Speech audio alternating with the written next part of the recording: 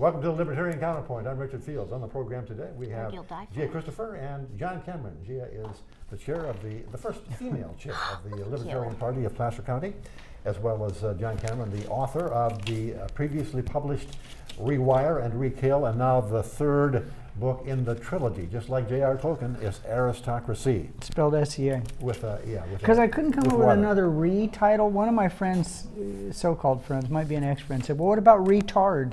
No, you can't say that anymore.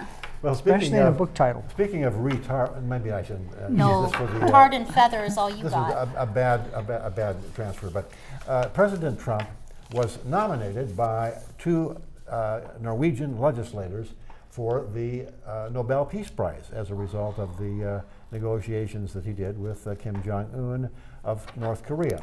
Now, the interesting thing is that the two libertarian legislators who made that nomination are from a party in Norway that is libertarian-leaning. Does that mean that libertarians should now applaud what Trump did in Korea? Well, actually, maybe.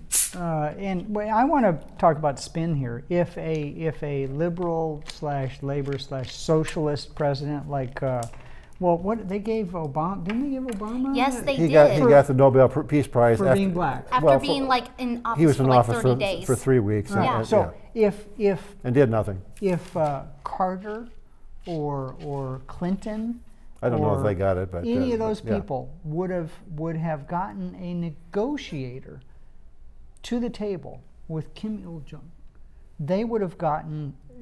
There wouldn't even have been a vote. They would have voted by phone and FedExed the Nobel Peace Prize to him, because that is seriously the North Korea is a lunatic state.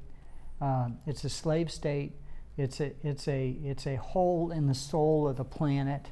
And it goes to crazy lengths. I mean, their autocratic rulers do insane things, and they do terrible things to their own people. And you know, if the country loosens up a little bit, South Korea is an economic wonderland compared to much of the world. And you know, you can't really make generalizations about populations and say they're hardworking people, but I can't imagine that if that wall comes down, which it will, if there's any kind of movement across that border, and if the nuclear threat that is actually real, maybe not to us, because I can't imagine them hitting us with anything, much less a missile at that range, because it is North Korea after all, but they can certainly mess with countries nearby. I think it's a wonderful thing. I mean, should you have to have that kind of international diplomacy? Do I like it? In my libertarian America, would you even have you wouldn't have diplomats anywhere. Who cares, right? You have trade. You win friends through trade. You win friends through trade. We have Hollywood. They love our movies. We have basketball. They love our basketball. And I'm sure that they produce something that we like. Well, it'll be really interesting to see where this goes, whether or not it will go beyond the nomination by a couple of libertarian. Well, I think what's good for the goose is good for the gander, and if Obama got one, Trump should get one too. Because I'm not sure if I would wish that on anybody. I mean, after all, Yasser Arafat got the Nobel Peace Prize. Right. Well, so I'm not sure we should wish the Nobel Peace Prize on anything that Henry Kissinger won. I absolutely agree. But the idea that you call it a peace prize is not a peace prize. What it is the way it's presented is an award for the socialist that's managed to capture the news media for 5 minutes, or the most popular person of the day. Yeah. And so, but given what's really interesting is it's got the media doing connection fits, trying to figure out how to cover it. Yeah. That's amusing. George Will wrote a column. George Will, the eminent dean of American newspaper columnists, wrote a column suggesting very strongly that Bill Weld, who was the vice presidential nominee of the Libertarian Party in 2016, and who is actively campaigning to be the 2020. He hasn't made an announcement yet, but he's going to all of the 74. He's going to all of the state conventions. Yes, he was there where we were. He was in California. Yes, he was. He's going to be at the New Orleans convention later on this month.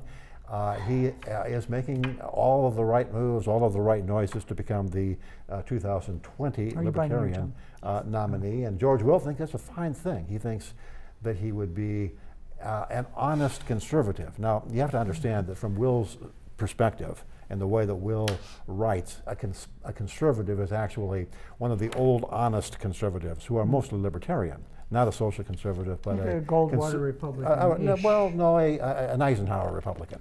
Oh. An Eisenhower Damn, Republican. you guys are old. No, just kidding, sorry. No, he is. So anyway, does the Will, kind words, will it make a difference when you have a lot of people? Absolutely not. Bill Weld does not have the it factor.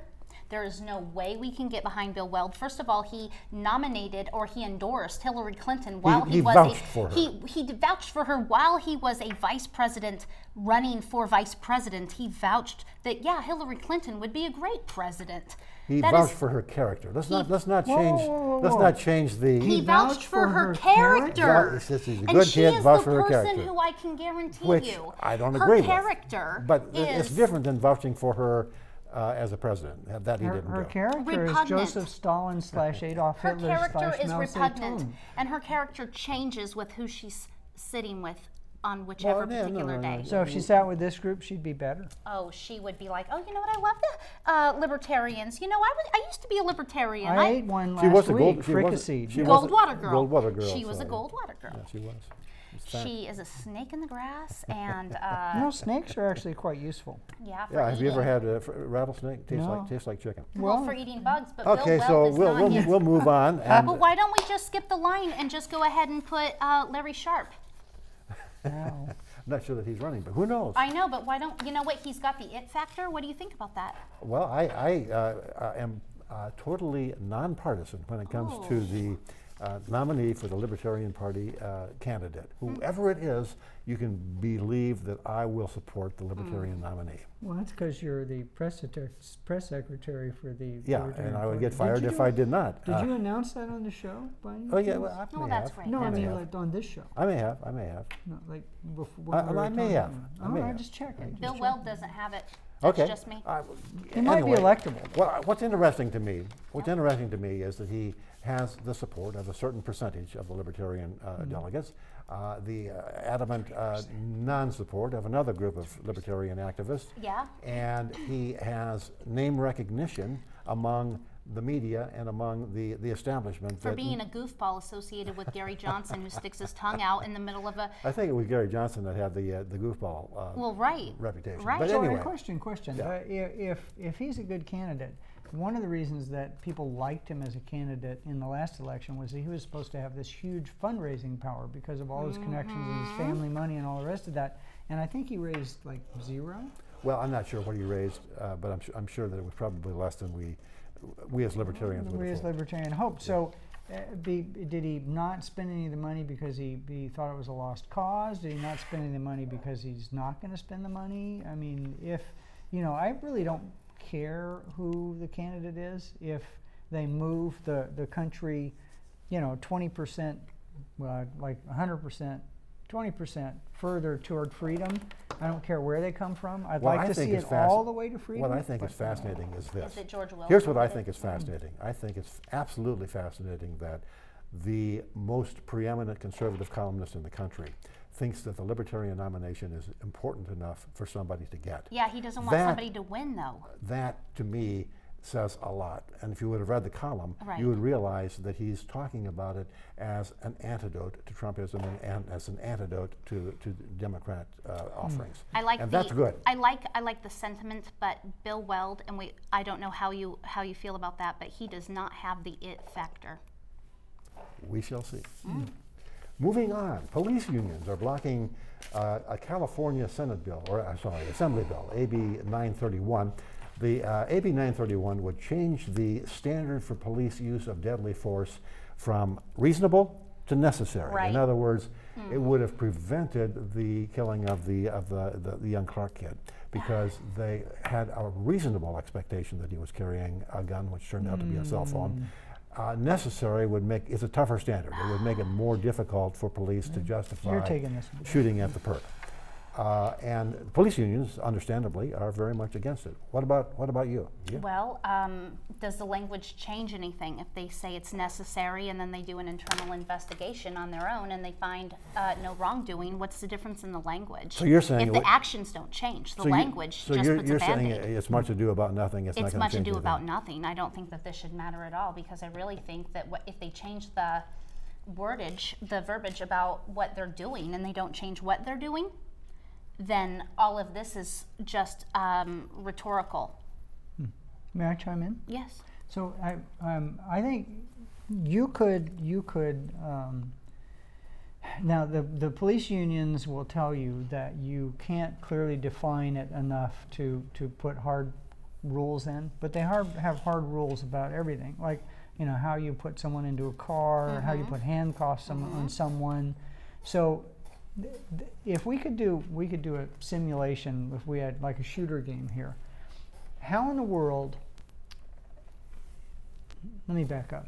So you're a policeman, there are 8 other policemen standing there, you all have bright lights shined on the perp, you have your weapon out drawn, loaded, around in the chamber, and you have it aimed at him. You can see everything he does. I'll aim over here because it makes people paranoid. You can see everything he does, right? And you wait, and you wait, and you wait, and you wait, and you wait, and when you see a gun in his hand, or a cell phone. No, when you see a gun in his hand, identify it as a gun, bang. Right? What they do now is, it might be, right? So here's the thing. Police officer is the 12th most dangerous job in this country, not the first most dangerous thing in this country. Thank you. That is such a good point to note. And it should be the most dangerous job in the country, because just like a soldier defending this country, you're defending this country from the inside, and you should go into it knowing that your life might be at risk, and you're wearing a flak vest, and you have your gun drawn, and you've been trained to do this stuff. Somebody might take a bullet, but unless the perp pulls out a cannon quicker than you can pull the trigger, and somehow manages to fire, like all of a sudden howitzer, right? And you've got a gun, it's insane. What people do, unfortunately, is they don't clearly define the situation and put some hard and fast rules in place about how to do it. And the 1% of the time these rules aren't going to apply, who cares, right? It's their job to take a bullet 1 out of 1,000,000 times rather than gunning down innocent people. What is the most dangerous job in the United States? Logger. Yes. Now, why don't we have a United States flag instead of a blue line? It's a brown flag, a blue line and a brown line, and brown lives matter. For the loggers that die every day. I think farmers are up there too. If I'm not mistaken. So logging, farming, mining, manufacturing, and glassware industry, truck drivers, all of those people are ahead of cops. Way up, like it's not even like, it's and like most way cops ahead. are killed in traffic accidents. Because they drive too fast, probably. Well, because the high-speed pursuit, which they're not supposed to do anymore, and because they spend so many hours in their car, it would be like an Uber driver, right? Only they're driving at 100 miles an hour, talking on their cell phone, because they can actually talk on their cell phone. It's not illegal for cops. It's called it's called a police radio. Yeah, it's their cell phone. Yeah. They talk on it. But anyway, I didn't mean to grab all of that from you, but it's insane to sign up to be a cop. Yes. And then demand that there is no risk to your life. Well, it's like this. It's like, hey, you want to be a lawyer? You've got to go to college for 8 to 10 years. You want to be a doctor? 8 to 10 years. You want to be, something like, in the system where police you academy, 8 to 10 weeks. 8 to 10 weeks. Hey, do you want to be a police officer? Do you have a high school diploma? In 8 weeks, you can have as much power over our community as you feel like you deserve. And that is a problem. A person who has a high school diploma and 8 weeks of training, and then they go around and do, like, I don't know, a weekend class on the, and then they become an expert in narcotics, and then they're busting people who are foraging for mushrooms, for edible, delicious morals, for your steaks and your... Are you saying that, are you intimating that the profession of law enforcement would tend to draw sociopathic or psychopathic personalities? Well, isn't it weird because I think you're going in that direction? I think there's probably more psychopaths I think that's a in- very good segue, my friend. in Washington, D.C. He's good than at that. anywhere else That's a in the very country. In beautiful fact, segue. that is statistically proven. More psychopaths in D.C. than any other city. I Well, wonder they're why the that ones is. that write the laws for the minion police officers who carry out these unjust laws.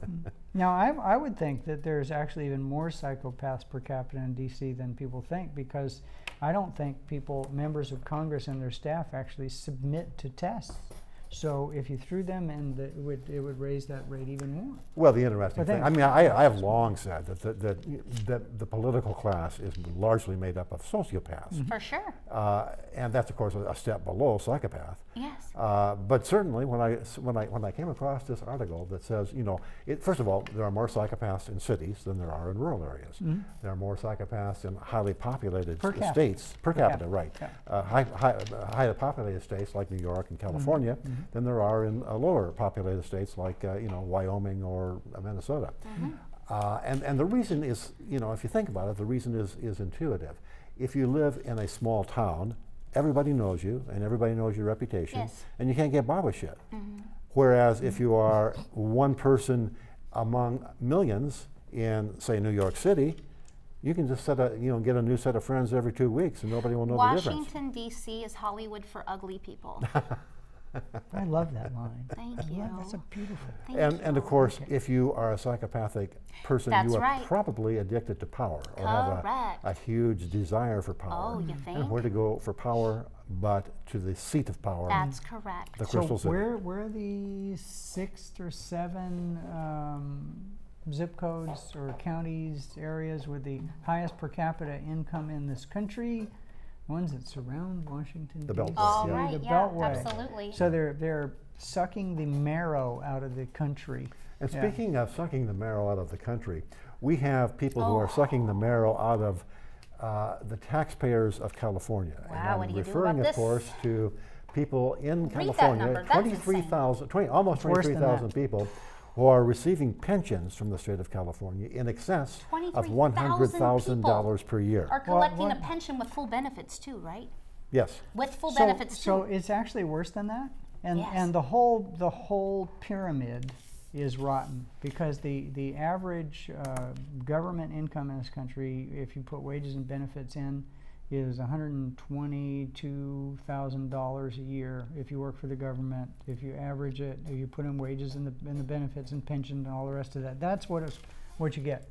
In the private sector, it's $62,000 or $63,000. If you look at what it takes to generate by savings in an IRA, by being in your 401k or whatever you happen to have at work, to generate $100,000 a year, that's a chunk of change for a long time. These folks did not do that. What they did was simply work in their jobs. These are, if you look down the list, if you go, this is all public record. You can go onto the state of California website and look at what people make and look at what they make in retirement. This disgusts me, because if your 401k investment goes south and the market tanks, then the amount of money that you are paid is adjusted by the market. If you're getting a pension, that is a defined benefit. It's given to you no matter what happens to the investment. So if state of California folks don't manage that money well, or the economy tanks and they lose 20% on their portfolio, too bad. Those people still get $100,000. And unfunded pension liabilities in this country, And some of them are getting upwards of 350,000. they are. Yeah. But what's scary is how many, this is not a CalSTRS, this is just CalPERS. So CalSTRS, I think the average teacher in retirement after 30 years in the state of California, which means that they can retire, I think, at 62, because they started as a teacher in like at 27 and they worked 32 years, if that math is right. You can use my pen, go ahead. it's such a cool pen. Is $70,000 a year. What that means is that a teacher married to another teacher earns $140,000 a year in retirement pension. And then add in the fact that they don't pay Social Security, so basically they're getting paid 8.5% more than anybody else. And they probably got a job. Qualifying for themselves for Social Security. Well, for the and they government. worked 3 weeks for the school system somewhere and managed to finagle. I made a drawing of how I would explain how this works. Yeah. Okay, so here's the economy. It's a truck. It's broken down, and you got to push it forward. Yeah. And a state employee gets on the truck and pushes it and lets everybody push it behind him. He's standing on it. I like that. I like that. That's a good graphic. You can't see it right over there. Right over there. You can't see it. So but it's a truck. Take my word and there's for like it. 6 guys pushing the great truck graphic. forward, and the state employee who has a pension, he hops on the truck and starts pushing. Yeah. I like that. That's Here, my. I'll put that back. And That's of course, my. of course, your 401k is dependent upon making astute investments in companies like, well, maybe GE. There's a good blue chip stock. Oh, goodness What happened to sakes. GE in Well, the last couple of days? Yeah, Booted off the Dow. What's up with that? I missed mine. did not know this. I did not know this. I did How not do know you get that booted off? apparently Jack Welch. Jack Welch, who has there have been more books written about Jack Welch and GE as being the Super manager. super manager, as being the model for corporate America. There's probably what 500 books. Oh, I don't know, Yeah, but a lot of books. he had a reputation that probably exceeded him a little bit. What Jack Welch was a master at doing was taking, investing in a whole lot of different companies, many of them financial companies, and he would adjust the earnings of the financial companies such that the earnings of GE as a corporation would always beat estimates by about a penny per share, and he did that for decades. Once he retired and wrote his autobiography and so forth, all of that started falling apart, and the market cap has fallen for GE, so now it's like a $12 stock. In fact, so small of a market capitalization, it no longer qualifies to be a member of the Dow Jones Industrial Averages. sad. After 110 years, That it's is being replaced by Walgreens. Walgreens. Walgreens is still open. Walgreens has replaced GE. Not the dollar store. So, let's ring the funeral bells for the successor of Jack Welch and the poor folks who still work there as long as it continues to exist. You know what? They make good washers and dryers, in my opinion. But I haven't bought one, so. The that's my latest fault. worry from the people who worry about things like this is that bots Yes. are a threat to the 2018 American elections. Gia, are you worried? And why not? Because you know what? If we don't have a system to prove you're not a robot, first of all, here's the thing. Why are you as a human being having to prove to a robot that you're not a robot? Right? Going online, that's kind of funny. When you go online and it says click here if you're not a robot. Yeah. CAPTCHA. Yeah. I never thought of it that way. You're having to prove to a robot that you're not a robot. Okay? So these robots that are going to be collecting these ballots, they're not to the level of security that we need them to be at this point. Because, well, I don't know about you, but I heard Russia hacked the election? I don't think so, but if that's true, then why are we even contemplating? Well, no, I think what they're talking about when bots threatening the election, they're talking about things like memes. They're thinking about taking because I was social hearing about more people voting online is what was going to start I think they're talking happening. about social media being manipulated by Oh, that's absolutely happening. by Propaganda. Propaganda machines. by propaganda, by people who are very clever with software and social media accounts and so forth. What they are doing is they are taking themes that generate with people and accentuating them on the on the web. You get things like the I forget what Pizzagate. As far as I know, there was no truth to Not that. that we know of. But Or it went Russiagate. viral. Yeah. Russiagate. As far as we know, nothing to it. But it's now we have a special prosecutor. Well, if you bang the drum loud enough, Yeah. and I think one of the problems here, and it probably means that I'll after the show, if the robot that watches the show and picks out keywords finds right. me. Google owns 93% of the search business out there, and during before the last election, I put search terms in to Google Hillary Clinton LI, and then just stopped. And Oh, what and came up, predictive text. what Yeah. came up was Hillary Clinton Library. Oh. So, and I didn't even know there was such a thing. So if I were to go to the other minor search engines and do that, what came up was, of course, what I was looking for. Hillary Clinton lies. So if you know, if you change a search algorithm a little bit, Oh, and you own absolutely. 93% of the search out there, Well- then, and you can affect what people, even if they're actually out looking for information, you can shield that information from them, then it is a threat. Do you to know how easy it is to 2018. manipulate that information? It was so easy to manipulate this information. As of 3 weeks ago, if you would have looked up Republican platform, it would have given you Nazism. And that was something that somebody hacked by just basically inputting it into Wikipedia, and nobody checked it. But if you would have looked Republican platform, it would have said Nazism. As one of their platforms, or they're I mean, associated with Nazis. Yeah, and the term alt-right was actually invented by leftists. Yeah, I know, there's a whole lot Yeah, of things going on. absolutely. So it's But like the point is, all of this is to be expected, that you would have people who are trying to, nefariously or honestly, trying to change public opinion. I think we need to The change question the way the is- internet works. The question is whether or not it's anything that we actually need to worry about. Short answer, no.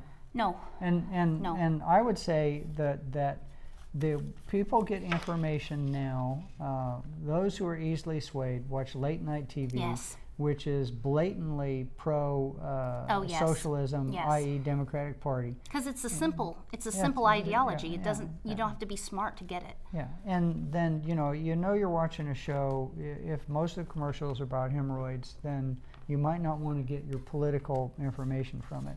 And years ago, what did people do? They read newspapers. And what did newspapers do? Sway elections. And then after that, they watched TV. And what did TV do? Sway elections. And now what's now happening we're now? looking at Facebook Internet or whatever. search. What does it do? Sway elections. It's happened. It's always happened. It's always going to happen. What do you have to do? Force yourself to be a good Do consumer searches of on information. DuckDuckGo as well as DuckDuckGo. Google. Do search, look at Alternative media sites alternative like media Russian, make sure that Al Jazeera. Yeah, Yes, look- that's look- how I. should high five Oh like my every goodness. Watch two a, minutes. look at a wide variety of information sources. And, That's how I knew yeah. Benghazi was BS on the first day. I went to Al Jazeera and they're all like, "Nah, it's not the way they said it was. Nah, it didn't go down like that." DOD. You got time? Do we have time? DoD. Yeah, okay. DOD says that the U.S. cannot win a cybersecurity war. Are they correct? Yes, Well, they yeah, cannot. Of course, what they are going to win is the Department of Defense is going to win the gouging the American taxpayers for more Going money. to win a lot more budget dollars More to budget be able to dollars, yeah. cybersecurity fight? Follow the money. They want Follow more the money. money. It's like the drug Okay, war. we saw that one. We're out of time. It's like the drug war. Are you going to win it? Thank no. you very much for being part of the Libertarian Counterpoint. We'll see you again next Thank week. you. Hey, high Same five right time, here. Same place. Boom! Right On here the too. web at www Access Sacramento, on Channel 17 in Sacramento, and of course on the internet at Yeah, that's www.accesssacramento.org. my drawing. YouTube.